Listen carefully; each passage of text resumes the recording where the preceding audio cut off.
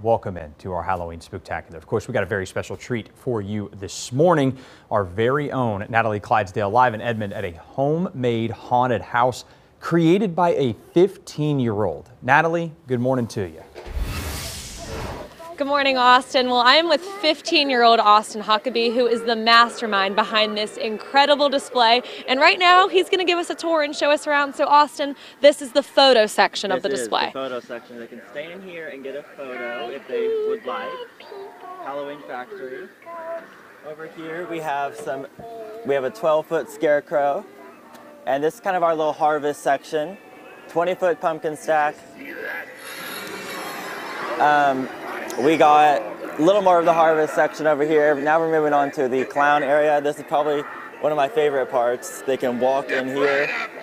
Last night we did have popcorn that they could grab. Will that be here tonight too? Yes. Okay. And I mean, these are some pretty massive structures here. How do you put them up? This one's 15 feet tall. Wow. It definitely needs help. But they're all just built with like metal frames and all that stuff. So basically, we got the graveyard right here. I handmade this entire fence and all 6 tombstones. Wow. I've been working on all this since August. The graveyard's been out here for the longest. This guy, pumpkin guy, is 12 feet tall as well. What's been your favorite part of putting all of this together? Probably just seeing all the neighbors' reactions, probably, because it's a lot, and I know that all the neighbors and all the kids love it, so I love seeing their reactions. Here we have a little mausoleum to go with the graveyard. Okay. 2 animatronics on the side. We'll go right in here and look in the haunted house. That Halloween life is my life. It really is. You said Halloween's your favorite holiday? Yes. So how did you even come up with the idea to put all of this together? Really, I loved Halloween, and so as we started going, as I grew a little older, we started going to the Spirit Halloween store and seeing all the animatronics on displays and stuff, and I loved them, and I'm like, I want some, so I got one, and then I put it out, and then I got more and more and more and more throughout all the years. You were inspired. Yes. So this is what year for this?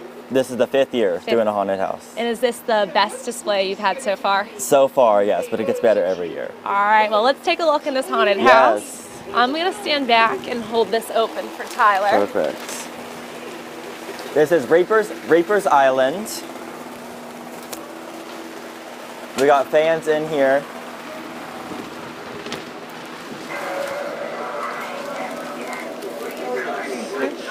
Oh, wow.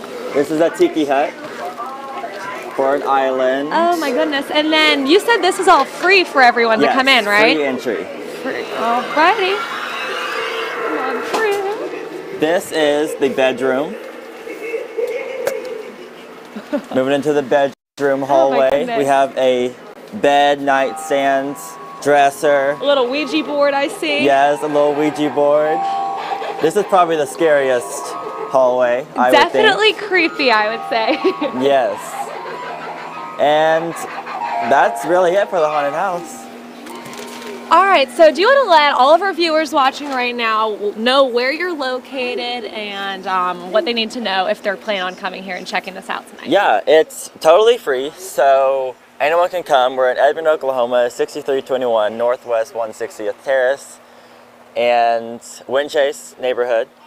And yeah, love to see you guys. And your dad told me there's typically a line down the street, so maybe get here early. Get here. We open at 6:30 through 9:30, and yeah, get here probably around 6 or 7 would be good. All right, well, this looks absolutely incredible. And while it is free, he does ask for donations that'll just help make it bigger and better next year. Austin, we'll send it back to you.